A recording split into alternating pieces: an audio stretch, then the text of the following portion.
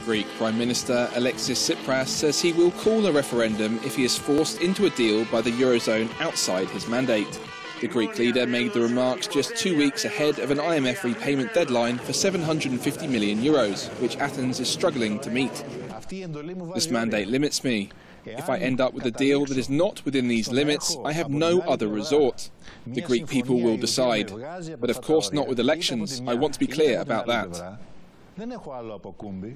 Following unsuccessful Eurozone talks last week, Tspiras sidelined Finance Minister Yanis Varoufakis, but insisted the Marxist economist still had a key role to play. Mr. Varoufakis is an important asset for the government and the country. He is an economist that has disturbed people because he speaks the language better than them. Varoufakis had fallen out with German counterpart Wolfgang Schäuble over references to the Nazis and Second World War reparations. While pro-Greek government newspaper Avgi recently caricatured Schäuble as a Nazi officer, making comments alluding to the Holocaust.